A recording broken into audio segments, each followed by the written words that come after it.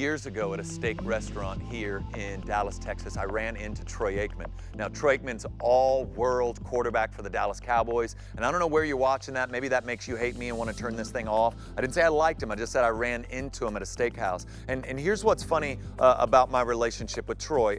One, I know a lot about him. I know he started out at the University of Oklahoma and then got injured, couldn't win his starting job back, so he transferred out to UCLA. I know he was a first-round pick by the Dallas Cowboys. I know his nickname was the Golden Boy, and he set all sorts of NCAA records. I know that his first year with the Cowboys, he was 1-15, and it looked like it was a bad pick. And then he went on, as they put pieces around him, to crank out the Super Bowls for the city of Dallas and for the Dallas Cowboys. Now, here's what's interesting.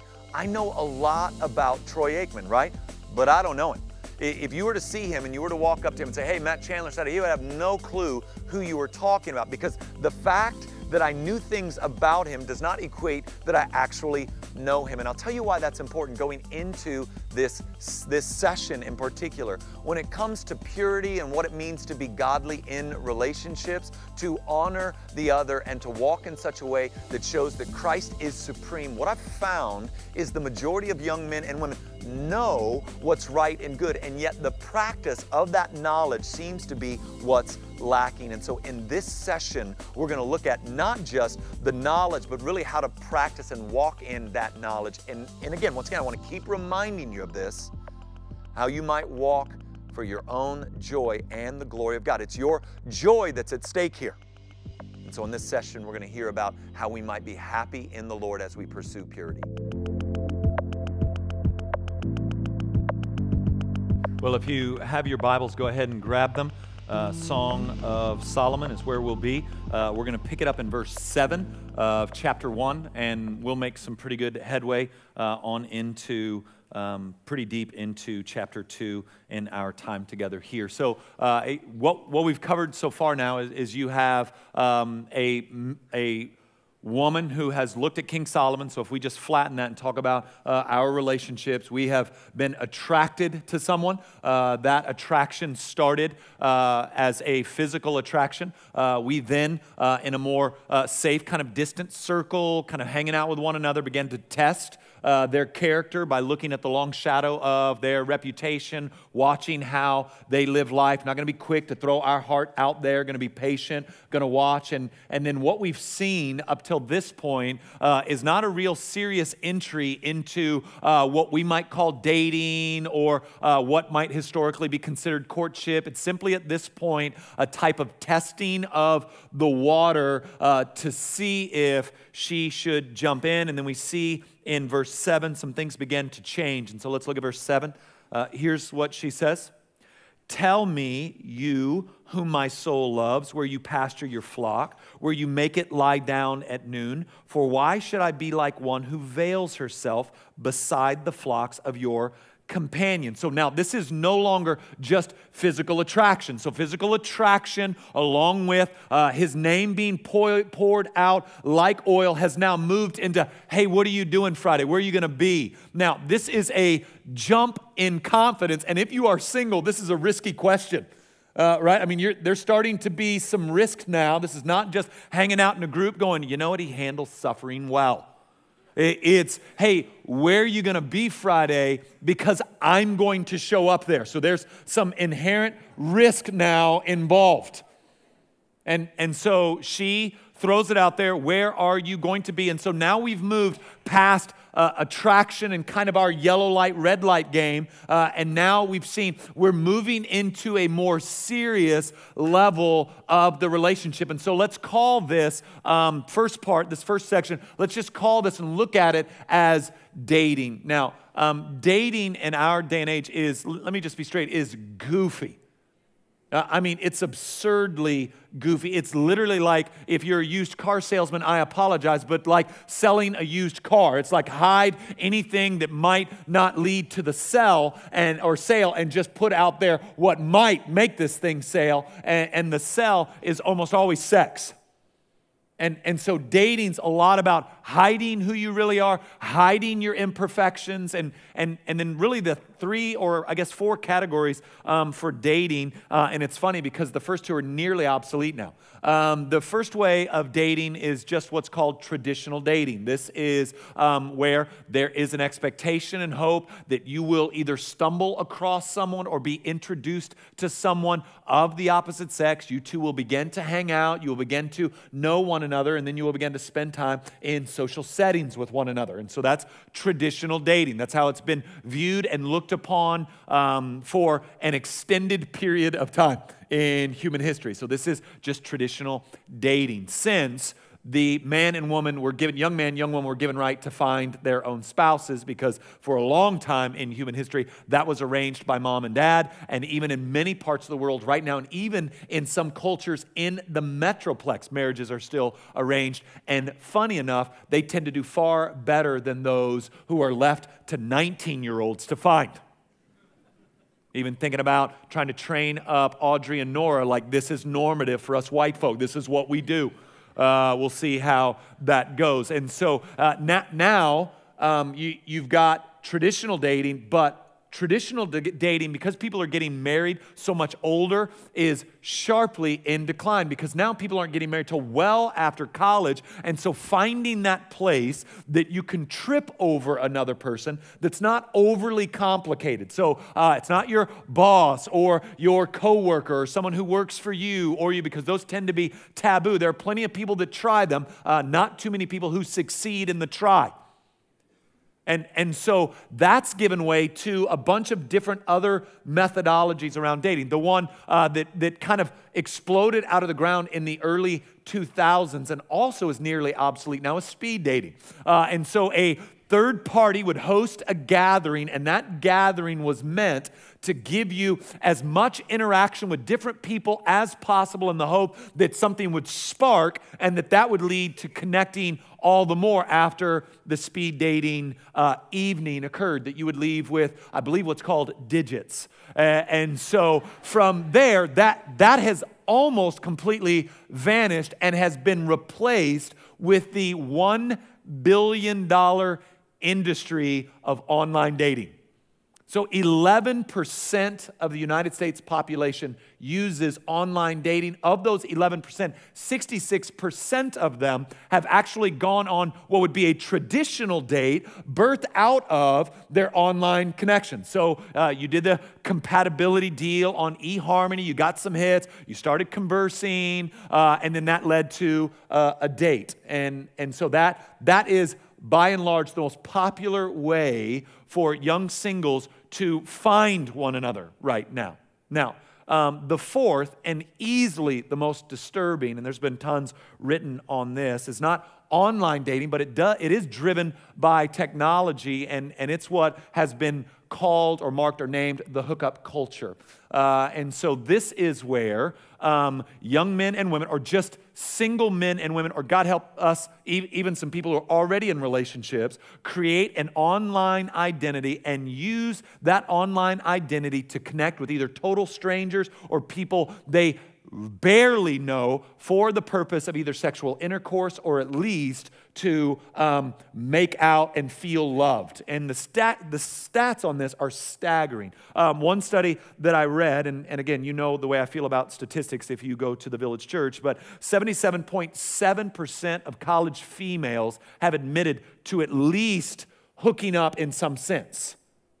77.7% of young women in college, according to this survey, oftentimes connect with young men they either don't know at all or barely know for the sole purpose of either just making out or having sex. Of that number, the males trump that, like you would guess they would, to the tune of 84.2% of males participate in this culture of hooking up. So if sex is what God says it is, there are few things as damaging to the human soul as the hookup culture. It is yet another symptom of a confused and broken society that has elevated the role of physicality and sex beyond its biblical norms and has poisoned itself and its flourishing, contentment, and joy, sacrificing that on the altar of momentary pleasure that leaves the brokenness of regret in its wake. And so what I want to do is talk to you quickly about dating and things that we'll see here in the song that should be present in a dating relationship and should be growing. And so if you've moved, if they've passed kind of the previous test of attraction and now you're moving into, you guys are hanging out more often, you're spending more time, you've seen the character, you've seen these things. There might be some yellow lights, but you want to proceed, and so you begin to date. Here are some things simply to be mindful for or of. Look at verse 8. Here's his response to her question. If you do not know, O most beautiful among women, follow in the tracks of the flock and pasture your young goats beside the shepherd's tent. Now, what we see happening is she asks this question. It's a gutsy question. I love this woman. She just goes, hey, where are you going to be Friday? Because I'm showing up. Now, what he just did is he just showed reciprocity. He's in. All right, so he's excited that she's excited, and so he doesn't say, well, give me your number and I'll call you, or I'll text you to not call me. He then goes, well, you know what, on Friday, what I was really going to do is this, and it's not really a good time. I'll get back with you, instant message me or text me. That's not what happens. He's flirty. He's playful. Well, if you do not know, O most beautiful among women, follow the tracks. Find me, boo. Okay, boo's not in the text. I added that, but it is playful. So he's playful. So for those of you who are addicted to romantic comedies, that time early on where he's charming and funny and flirty, that's what's happening here. There's reciprocity. There is no dating relationship where there is not reciprocity. You being attracted, you navigating through kind of the yellow lights of character and what's going on in the inside still does not lead to a dating relationship if the other person doesn't want one. You are not dating. You have not moved the relationship out of the friend zone if the other person doesn't want to leave the zone. Now, if you're thinking this is a no-brainer, let me tell you, it's not a no-brainer to many people. It is never, ever, ever, ever, ever okay to stalk, to pester, and to try to out-pressure the opposite sex in order to get them where you want them to be. It's ungodly. It's not right. There's reciprocity, or your friends. There's reciprocity or your friends.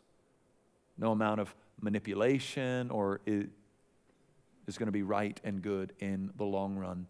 We don't move out of friendship if there's not reciprocity. In fact, men, the Bible tells us in 1 Timothy chapter 5, verse 2, that we should treat all women or young women as though they are sisters. So I don't know if you have sisters. I have two. One of them's actually here tonight. She was older than me, but I'll tell you about the younger one because it was hard for me to intimidate being lanky like I am, people 2-3 years older than me. But like my little sister didn't have a date until I graduated and left. And then, those brothers came out of the woodworks after I bailed, all right? While I was there, I had several friends, a guy named Brent, a guy named Jeff, several friends, like, hey man, would you mind if I dated your sister? To which I responded, I very much mind. I very much mind, very, very much mind if you would. I would like you to not be anywhere near my sister. And that's how the Lord would tell us to view young women. We want to protect, we want to encourage, we want to love. It's never okay to make a woman feel unsafe.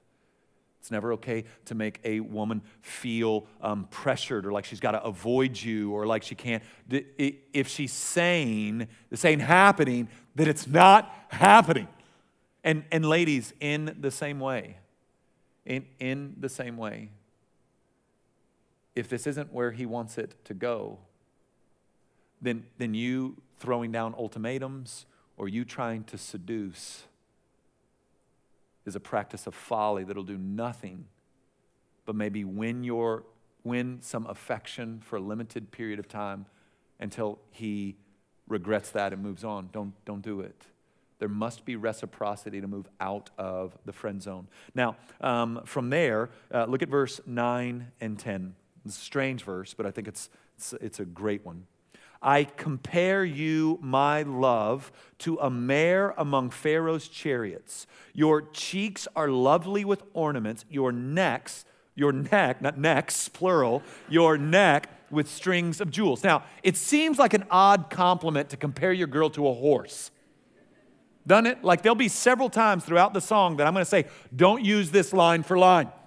And so this is one of those. But what we see happening in this relationship that is maturing is not only is there reciprocity, but it's a life-giving relationship. And here's how I know this to be true. The Pharaoh's horses were always white horses. He had white Arabian horses. That's what what drove Pharaoh's chariots when he was on one by himself. That's what he rode. The known horse of the Pharaoh was a white Arabian. Now let me tell you why that's significant. My oldest daughter, rides horses. She does barrel racing and all that. She has a brown quarter horse that she named Gypsy, despite the evil nature of gypsies. And if you're watching this and you're a gypsy, I don't know. I'm just going off this, so I'm sorry.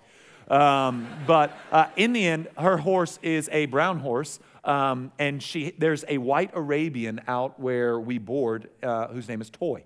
And Toy is a spectacular horse. And here's what I can tell you about a white Arabian. When we drive out to the barn or we're driving past the pasture, I can't always see Gypsy because there's 10, 11 other horses out there. And Gypsy kind of blends in to the background. And I mean, that brown color of Gypsy is the same color of the grass 90% of the year. It's like you can't see her for the bales of hay but you can always see Toy. Toy stands in stark contrast to the rest of the surroundings. He doesn't blend in. White, powerful, beautiful, easy to spot. And so what he's just saying to our woman is, I see you. When I look at you, stand out to me. You're the one that my eyes go, you're not hard to find for me. Like when I see the crowd, I see you. So this is a life-giving relationship. So there's not a lot of playing going around in a negative sense. Well, tell me how you feel. Baby, you're like Pharaoh's horses. You stand out to me. I'm drawn to you. I think you are spectacular. I think you are powerful. This is life-giving. Listen to me.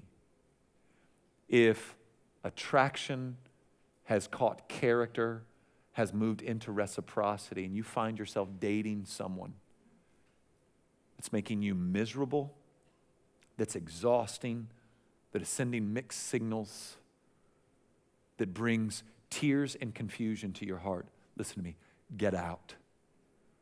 Text them right now if they're sitting next to you. We're over. You knew it when it came out of Matt's mouth. We're done. And whatever emoticon that you want to attach to that. Right, so it's life-giving. If the relationship is exhausting, life-sucking, lacks clarity, or someone is playing games, I would hit eject. Look at me, because it doesn't get better, it gets worse. Familiarity will not breed best behavior. The next thing, look at verse 11. This is outside approval now, we will make for you ornaments of gold studded with silver. So not only is it life-giving and there's reciprocity, but in that relationship as it grows, what we want is godly approval. We want men and women around us excited for this relationship. We don't want them pulling us aside going, you sure, bro? Hey, are you sure about him, sweet sister? Are we seeing different things here? But in this text, what you have happening is godly approval from outsiders.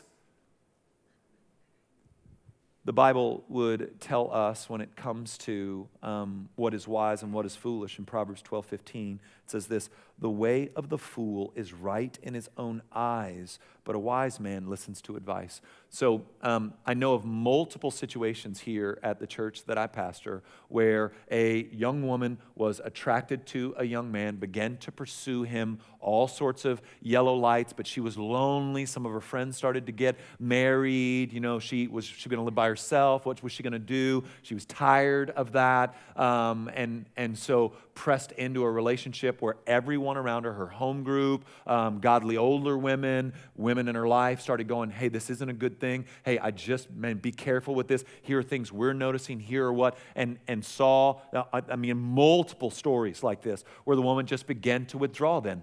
And she began to try to find women who did not know her as well and women who did not know this man as well to applaud the relationship.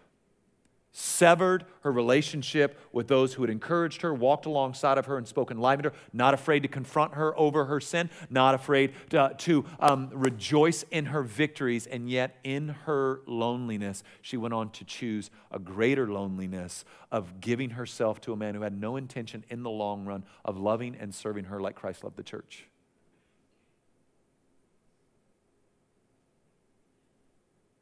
Does godly outsiders approve? Does your crew approve? Those who you listen to, those who you go to ask for advice, do they see what's going on and do they approve of it? If not, listen, that's a giant red flag. If godly people are going, this is a problem, this is not good. So, and here's why it's hard, because all the movies say that the people who are in defiance of legitimate love are always wrong because it always ends out happy at the end, right? Except movies in life aren't the same. And there's a reason that we're drawn to that fantasy, because it's few of our realities. And then from there, look at verses 12 through 14. These verses are a little bit sticky, but I want to try to explain them. "While the king was on his couch, my nard gave forth its fragrance. My beloved is to me a sachet of mirth, or sachet of mirth, that lies between my breasts. My beloved is to me a cluster of henna blossoms in the vineyards of En-gedi." So this sounds extremely explicit. What's actually going on in this text is she's laying on her bed. She is thinking about Solomon, and she is excited that they are together. So let me frame this one up like this. In a dating relationship that's moving forward and doesn't need to end, both are showing initiative. Where there is no initiative, the relationship is on its way to death, if not walking dead. So what do I mean by initiative? So this is a story much more to my shame, and one that over the years I've had to really lay before the Lord and seek forgiveness. When I was in college, I was very good friends with a young woman. That's all we were. We were just friends. I loved hanging out with her. She was godly. I thought she was beautiful. I just wasn't attracted in this way. And so I just simply didn't pursue her that way, but loved hanging out with her. And so one day she gave me an ultimatum. She's like, "Look, I like you. It's apparent I like you in a way that you don't like me, so we just can't be friends." And so in my foolishness, and again, this is great to my shame, I just said, "Well, let's date a little bit." And so we just started to date, and I immediately picked up on the reality that she was way more into me than I was into you, or into her. And it came to a head when I went out of town for about 3 days. And I flew out and went out with some friends just in another state. And man, I just hardly thought of her when I did call. I was calling because I knew I was supposed to. And that was not how she was wired, not how she was thinking. I got a little letter at the hotel I was staying in. When I got home on my front porch, there was this little package of stuff that had my favorite kind of candies and all that kind of thing. And I remember thinking, I am a horrible human being. And so here I'm in this situation where I'm not showing any initiative. She's showing all the initiative. And it kind of came to this reality where either one day I was going to wake up and realize this is the one for me and we're going to be married, or I was going to wake up one day and go, this is absolutely not. And I just knew that would destroy her. And so I've got to shorten this story so we can go home, but in the end, ended up breaking up. It was awful. Really, really wounded her heart in some deep ways. And even years later, there was kind of residual effects from how I so poorly handled that. And that's why, again, out of my failure and out of a deep sense, even to this day, of shame, as a father of daughters and as the husband of my wife, I think back on that and just with so much regret. And so if you're in a dating relationship and the other person is showing no initiative, then I'm telling you that relationship's already broken and you're on the clock. It's either dead already or on its way. If the other person is showing no initiative, you're driving everything and the other person drives nothing. They never go, hey, are we hanging out tonight? They never go, hey, let's go do that. It's just always you driving it. Then I'm just saying that's something to pay attention to. From there, look at what happens next. Behold, you are beautiful, my beloved, truly delightful. Our couch is green, and the beams of our house are cedar. Our rafters are pine. So what we see now, let me address this text like this. Let's talk about the foolishness of movie night when you're dating. All right, so one of the things that has happened on repeat here, in fact, I've had this conversation so often that I can articulate it well. That a young man, young woman were dating. What do you want to do tonight? I don't know, let's go grab something to eat. And so you go grab something to eat. Well, what do you want to do? Well, why don't we just go to your place and watch a movie? Now, nothing ever good and godly happens between non-married dating couples when they lay on a couch post 10 o'clock to watch a movie. It has never in the history of mankind led to discussions about cinematography or the acting skills of said actor or actress.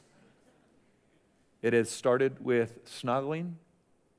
It turned into mouth to head, mouth to mouth, hand to body, and then it progresses until one of them gets a cooler head or it goes all the way into what has been reserved for those who are under covenant love. And Solomon and our bride, they don't trust each other.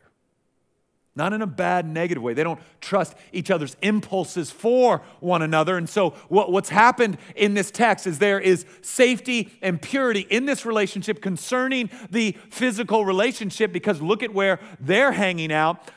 Behold, you are beautiful, truly delightful. All right, so he's in. She is in. The beautiful, delightful are not words just to be thrown around. And where is their couch? Well, their couch is green. They're outside. They're in the park. They're in public. The beams of our house are cedar. The rafters are pine. They're in a park. They're outside. They're not tempting one another's strengths. As you date, there will be a growing desire for physical intimacy. Look at me, because God put in you a desire for physical intimacy. That desire is not bad. It simply must be held in check. Remember, He is the creator of it. He is the designer of it. And He is the giver of it. Look at it. It is not God's desire to keep from you any pleasure, but rather to lead you into the fullest pleasure possible. So with that said, we must be careful not to put ourselves in harm's way. Don't do it. 10 o'clock, you two alone in an apartment, cuddled up on a couch, watching some movie is not going to lead to righteousness. It's not safe for her. It's not safe for you. Don't play it that way.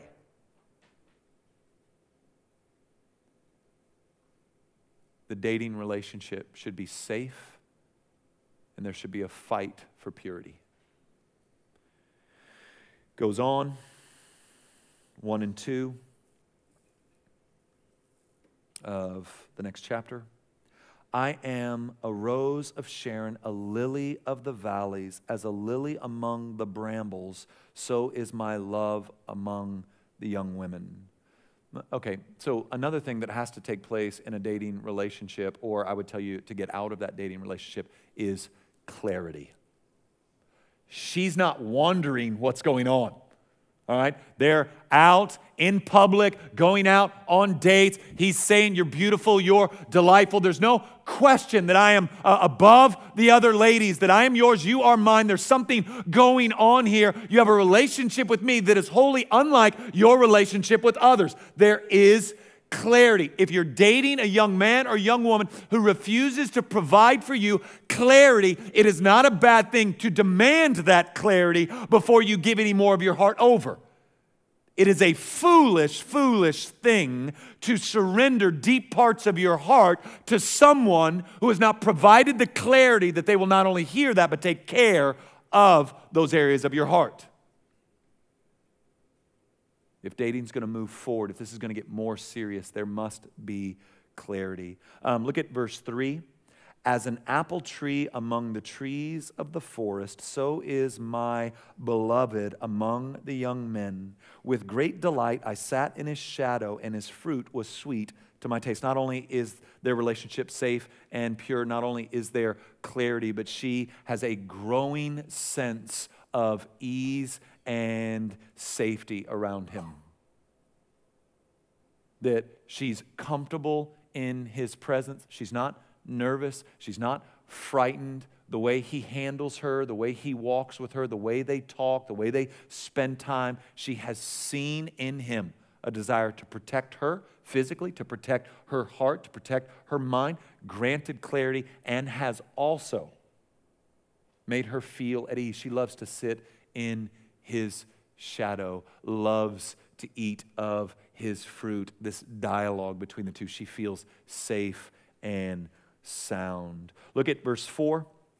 He brought me to his banqueting house, and his banner over me with love. So again, this relationship not only has clarity and all these things, but it's also open and honest. There are no secrets to the public sphere about what's going on here, all right? So he's not a man, and this isn't a relationship in which when they're together alone, he is sweet and loving and kind, and then when they're in public, he kind of ignores and doesn't acknowledge and is kind of mean and distant. That's not what's happened here. All right? His banner over me is love. He's not saying, hey, this is my buddy, the Shumalite woman. He's saying, this is my girl. He has changed his Facebook status. He's letting the world know, I'm taken. This relationship with this woman is moving forward. And again, let me plead with you that if you are in a relationship where the other person refuses to acknowledge openly that their pursuit of you, delight in you, enjoyment of you goes beyond how they feel about the 9 other women or men that you see them with, then you are not dating. Get out. You are caught in a game in which your heart is what you have bet. And the heart can heal, but it always takes a while. Always takes a while. And then let's look at 5 and 6. Once again, this is just, I love that the Bible just never pulls any punches, but is always honest with us. Look at verses 5 and 6. Sustain me with raisins, refresh me with apples, for I am sick with love. His left hand under my head, and his right hand embraces me. She, for all his kindness, clarity, and pursuit, has a growing desire for sexual touch. So raisins and apples in this period of time are really, even there are times in Israel's history where they're coming and they want to have a lot of babies. And so David would give his men, when they got back from war, raisin cakes and apples. It was like an aphrodisiac. It was meant to help you get pregnant. He was giving it to the men and going, go home, have babies. And so she's saying, need some raisins. A girl needs some apples right now. Right? So she's got this growing desire. It is not a bad or wrong thing to have a growing desire for sexual touch. It's not bad. It's God designed. I'm going to come back to that a billion times before we land the plane on this study. It's not bad. It's good. It's not a perverse desire. It is a correct desire. Like I meet young men who sometimes go, I just want God to take this away from me. And I always just go, you really don't. What you want him to do is empower your discipline and strength to be obedient. I don't want it taken away from me. It's good, it's right, it's God-given. And yet, look at the next line, it's a word of caution.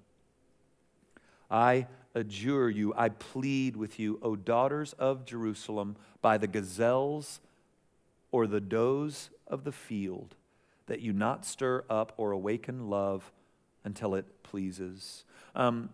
I think Tommy Nelson, who's the first one I ever heard teach through this book, I'm going to quote him here because I thought what he had to say here was just so profound. He compares physical desire, the desire for sexual touch, to a fire, and that you got to be really careful with fire. And here's what he says about being obedient to God's command to keep this within the confines of marriage. He says, keeping a fire going requires two things, boundaries and appropriate fuel. In marriage, which is the boundary, that fuel is growing respect, tenderness, admiration, mutual desires, and dreams. Christ-like relationship with others, extended family, friends, children, business associates, community, relationships, memories, and traditions established over time, romance, and the ongoing expression of affection and so forth. So what he's saying is that the fuel of sexual zeal within the confines of marriage, within the boundaries of marriage are growing affection, learning more about, deepening in knowledge, watching your spouse interact in ways that are oddly arousing to you. Watching your man be disciplined, watching your man love your kids, watching your wife serve you in a specific way, watching you, these things that make you go, I am so physically aroused by such a weird thing that you just did. And he says, that's fuel in marriage. Service, godliness, how we interact with family members and business associates, and then we have this respect for our spouse that goes beyond just mere physical, I like your shape, I like your form, that keeps us burning with lustful intent for our spouse long after the new wears off. You tracking with me? And yet Tommy would say it doesn't work that way outside of Christian marriage. Sex outside of marriage does not have either boundaries or appropriate fuel. Sex is demanding outside of marriage. Each person demands rights, insisting on gratification of self. Sex within marriage takes on an entirely new dimension, that of giving to the other, including those times when desire may not be strong. And so Tommy saying, you know why? The daughters adjure, that they plead with us to not awaken love until it's time. Because if you enter into the physical too quickly, you squelch and wound the ability to grow in actual intimacy with another person. You crush the ability to actually grow in legitimate intimacy by sacrificing on the altar of a false intimacy where sexual contact feels intimate because in a way it is, but it actually lacks the bone and muscle to actually be intimate. And so you have the illusion of intimacy without the actuality of intimacy. So don't awaken love till it's time, because you're going to stop talking, you're going to stop digging around in the depths of each other's souls, you're going to stop trying to figure out how to communicate better, you're going to stop trying to figure out what makes the other person tick, and instead just enjoy one another physically. It will be enjoying, and it will leave you hollow. And it will break the future depth of the relationship. Now, can it be repaired by the gospel? Sure. But resetting a bone is never pleasant. And the collateral damage done on the human soul for sexual sin is significant. It is a sin, as the Bible says, against one's own body. And so he says, we plead with you, do not awaken love until it's time. Now, if the dating relationship is moving along and we see these things happening and we're growing in these, nobody's going to nail these lists 100%. You know that, right? You're not going, well, you're out. Easy, slow down on the trigger pull there, all right? I think that what you want to see is trajectory in all of these things. No one's nailing these things. I'm not nailing these things now. But is there a trajectory? Is there the man or woman that's heading in these directions and is grieved for their sinfulness? Not that they regret it, but that they're grieved that they've sinned against God and you. And I think where there's repentance and confession and a seriousness about walking in the ways of the Lord, and you want to continue to work, then continue to work. But dating then moves, there's different stages of dating. And so if we're at this place now where you've got all of these things happening, I would like to propose for us that we move from just simply dating and into a more serious version of dating, which is courtship. And courtship is when you're not just dating to date anymore, but now you're dating to move towards marriage. We're going to see, are you and I going to be together for the rest of our lives? And so in this phase of dating, some things kind of change.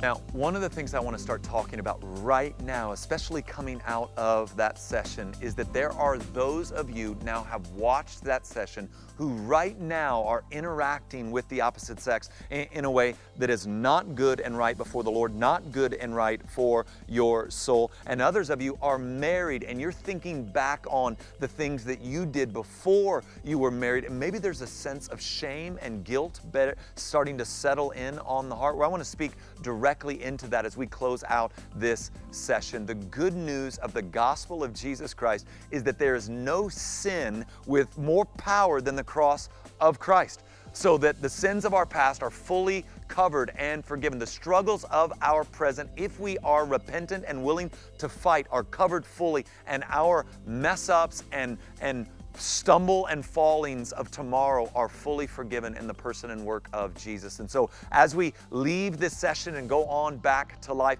let us own our sin. Let us seek out forgiveness for those we have taken advantage of or harmed, but let us not lose heart that God is for us and not against us.